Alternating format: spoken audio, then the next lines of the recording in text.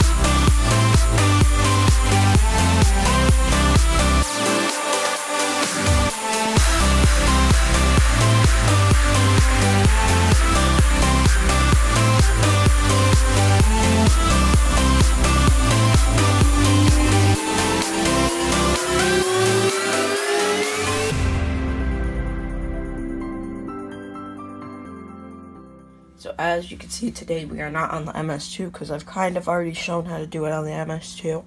But this panel is more advanced. We're using the EFSC to show how this works. So since this door didn't like to stay shut, I've tied a little piece of wire and I'll put it through the key. There we go. Now we can see the panel without the door closing. So let's start off with all our indications. We have alarm, trouble, supervisory, power, disable, water flow, annunciator trouble, battery trouble, ground fault, and service detector. So then for our buttons, of course, we have the reset button, silence button, signal silence and drill, walk test, and remote disconnect. Then we have all of our zone disable buttons and alarm, trouble, supervisory in each zone, and then NAC fault and disable lights for NAC 1 and NAC 2. So for this panel, of course, panel silence, if the panel's beeping, let's say it had a trouble, which I'll simulate by taking the battery out. Oops. There. Take a second.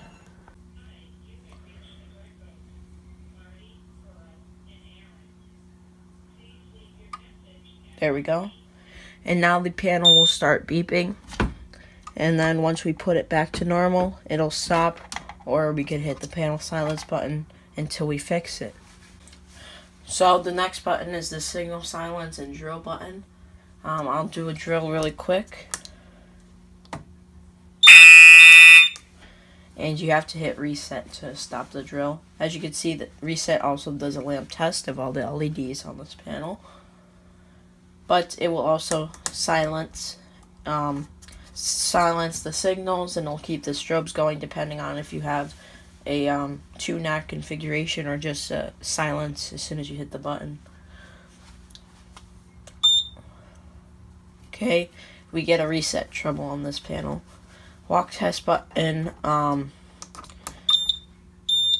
you choose what zones you want to do walk test in. I've never been able to do this successfully, so I'm just sticking to regular pulsations. Walk test on regular panels, you just hold it down for a few seconds, and then it should be able to let you do a walk test. And I know on the MS2, if you hold down the signal silence and walk test at the same time, it'll do a silent walk test. Some you may have to do in the programming. There goes the reset trouble. So let's say we disable this zone. As you can see, it causes a trouble, a disabled trouble. Now we will silence the panel. As you can see, the lights are still flashing. Now we will undisable it. And as you see, the trouble goes away. You can do the same thing for each zone. I might have not hit all of them. Yeah, I didn't. See, everything is now disabled besides that. And now the panel basically won't do anything.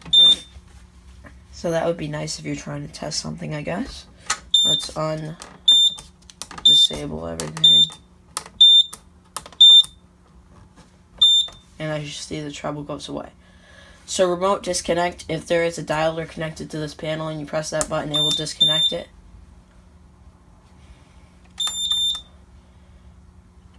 And yeah, that's basically the interface. If trouble comes in, panel silence, tell your monitoring company if you're monitored. Supervisory, let's say that the water flow is open or something. You could set it for supervisory. You set it for supervisory in the programming. I know on the MS2 you use dip switches to set it. There's a little chart on the door, and it will say turn on dip switch 1 to do supervisory for zone 1. And then that's how you do supervisory. It will basically just do the same thing, but instead of doing a fire alarm when it's tripped, it'll beep at the panel.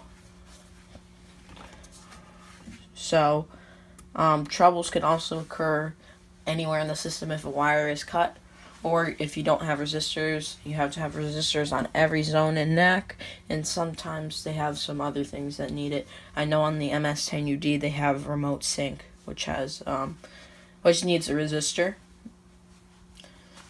It'll say remote sync fault on it. And then annunciator, if you have an annunciator on the system, I'm pretty sure this one's capable of it. Battery trouble, obviously, if you unplug the batteries, we already showed that. Ground fault, if there's wires touching each other anywhere in the system, or if it's touching the metal cabinet, anything that has to do with ground, it'll show that. Service detector, if you have the detector that the system monitors for, and it gives the signal back, then it'll tell you if the detector is dirty and on which zone it is. Now if we open this up, here's our circuitry. They do have a chart on the door. Here's our trouble relay, supervisory relay, and alarm relay. I'm using this to power the indicator light for the system, since it's improper to have it on the NAC. Also, here we have our power in, which our power gets converted into this transformer. The 120 volt line comes in right there on this panel, and then that transforms down to AC voltage, actually. 115 volts AC, which means it probably goes through that transformer as well. There's our piezo. Here's our NACs, NAC 1 and NAC 2. And here's zone 1, 2, 3, 4, 5. We know wire this is positive and negative. And same thing is here. So basically whenever the wires touch, it will cause the zone to go into alarm. And it will send the power out to the alarms.